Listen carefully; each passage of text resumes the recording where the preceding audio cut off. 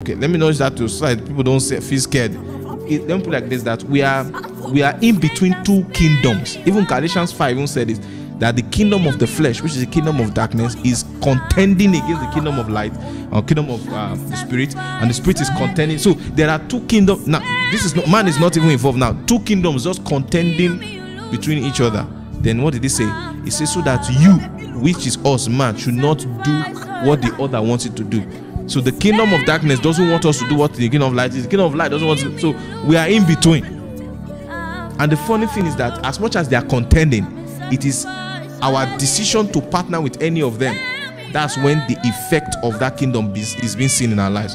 What I mean is this: I have to decide, I have to subject myself to any of this kingdom in order for their realities, in order for the things of that kingdom to be seen in my life.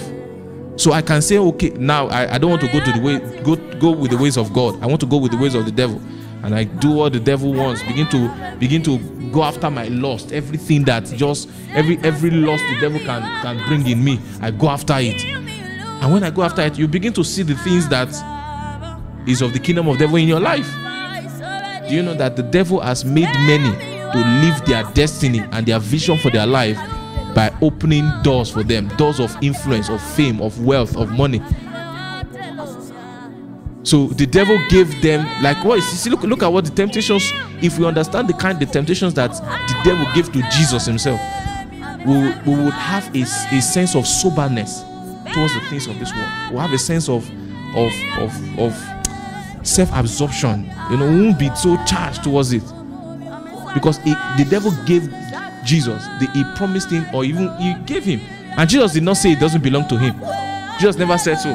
So the devil can give you wealth, give you everything, give you the finest of things. That's the finest of things you can ever imagine. But the greatest thing that is after is your soul, because it's within our soul we used to know God. He wants to take that place in your heart where he becomes the Lord and the controlling force of your life. So it's a decision. That's why I use the word pay the price. Pay the price to know God. Pay is like, because it would take so much of how